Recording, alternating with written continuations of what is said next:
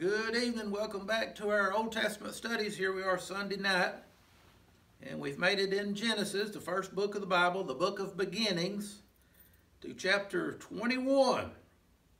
We're picking back up in Abraham's story where God's been promising him, since we've known him in the Bible here, that he's going to give him descendants.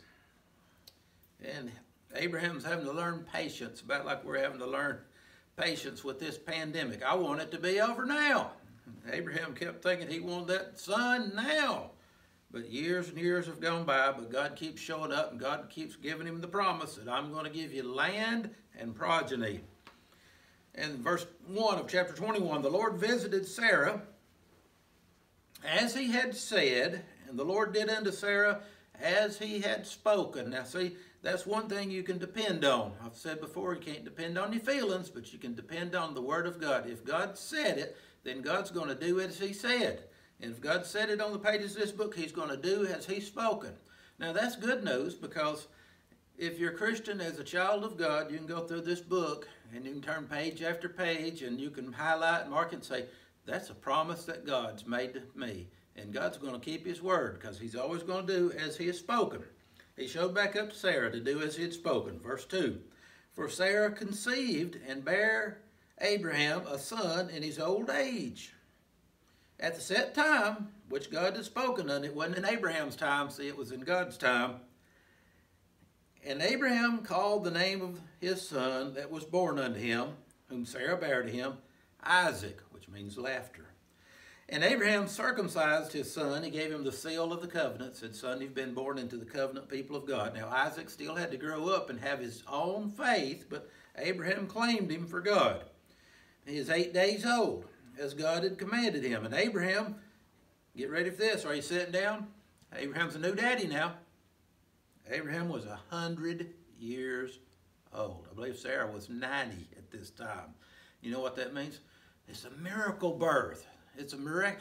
We could do a whole sermon and go through here and say the comparisons and contrasting with the birth of Isaac and the birth of Jesus. A miraculous birth and on and on. Difference was Jesus didn't have any earthly daddy. He was conceived of the Holy Spirit. Verse 6, and Sarah said, God's made me to laugh, so that all that hear me will laugh with me. Every time she says for supper time, Isaac, she's saying laughter. And she said, who would have said to Abraham that Sarah should have given children suck, that she'd bear children at her old age? For I've borne him a son in his old age, she said. And the child grew and was weaned. And Abraham made a great feast the same day that Isaac was weaned. So keep that in mind. His little bitty babies. I don't know, back then I think they weaned them. They was like 3 or 4 or 5 years old time they were weaned. But the day that he was weaned, Abraham says, we're going to have a big feast celebration. Now remember, Abraham's already got one son. It wasn't the child of promise. It's when they tried to help God out. And Abraham and Hagar had a son instead of Abraham and Isaac. Ishmael. Verse 9, and Sarah saw the son of Hagar, the Egyptian, their maid, which she had borne unto Abraham, mocking. Now, I bet you he was a little bit jealous, all this fuss that's been made over his little brother, half-brother, if you want to be technical.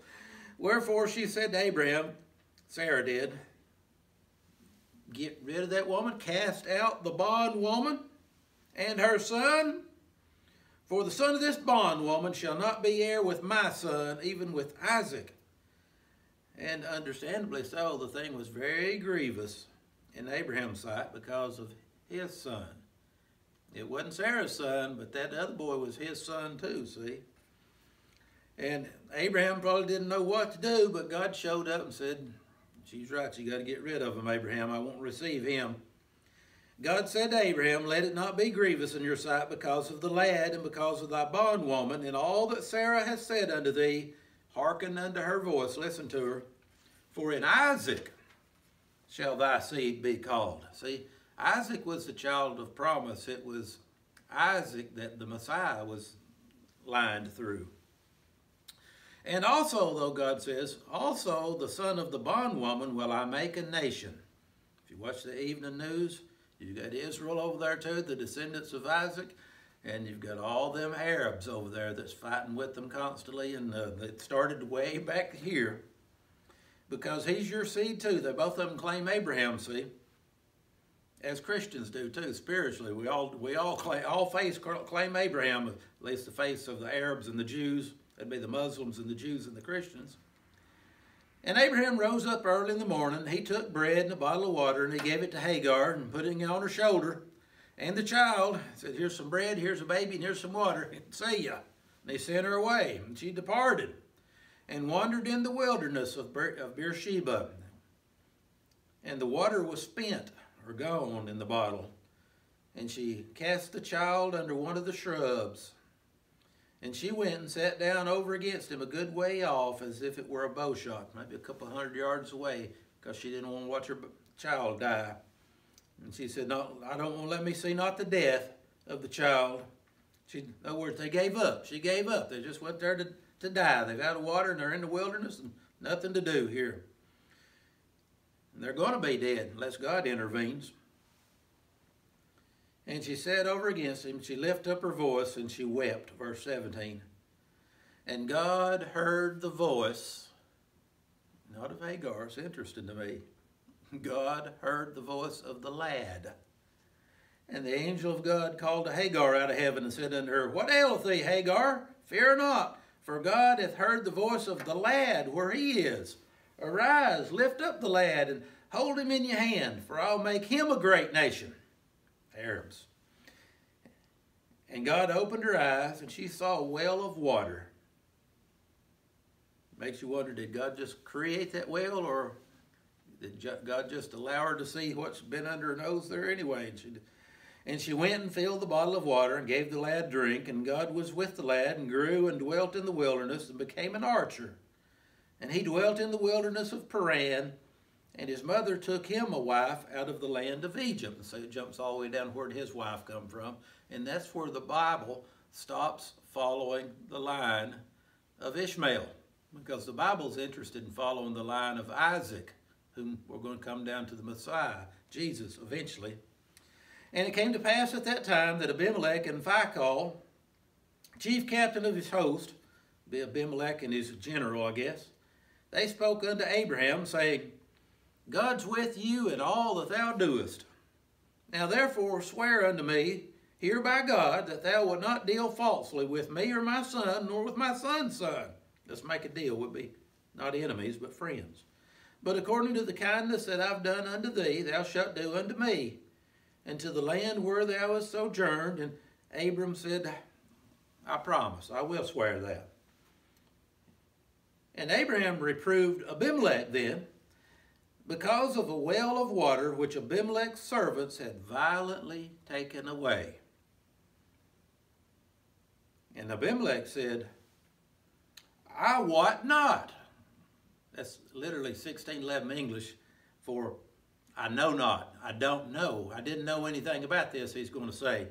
I still hear that used once in a while. It's usually in some of the elderly folks' house. They'll have a little old shelf sitting over there in the corner, and they've got little old things on it that they've picked up, souvenirs when they went different places, and maybe little figurines and things, and they'll call that their whatnot shelf. That literally means they don't know. There's no telling what may be on that shelf. It comes out of the Bible here. Abimelech says, "I wot not who hath done this thing. I don't know nothing about it. Neither did you tell me. Neither yet heard I of it, but today." And Abraham took sheep and oxen and gave them to Abimelech, and both of them, they made a covenant together. They're going to make a deal out here in the desert. They're going to treat one another right. And Abraham set 7 ewe lambs of the flock off by themselves, and Abimelech said to Abraham, "What mean these 7 ewe lambs which you've set by themselves?" And he, Abraham, said, "For these 7 ewe lambs shalt thou take of my hand." I'm going to give them to you. "That they'll be a witness for me that I dug that well. I have digged this well." Wherefore he, being Abraham here, called that place Beersheba. That's how it got its name. It means, I think, place of the covenant, Beersheba, because they both swear of them, and thus they made a covenant at Beersheba.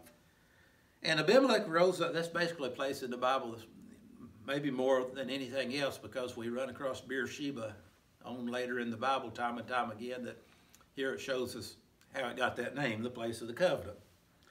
Abimelech rose up and called the chief captain of his host, and they returned to the land of the Philistines. And Abraham, he planted a grove of trees in Beersheba, and called there on the name of the Lord. Now, remember when we've wandered all over the place already with Abraham, remember he's a Hebrew, which is a pilgrim or a wanderer or a nomad. That everywhere Abraham went, what did he do? He built him a place to live, and he had a place to work. And here, once again, he always built him a place to worship. So now he's planted a place here, and he says there he called on the name of the Lord.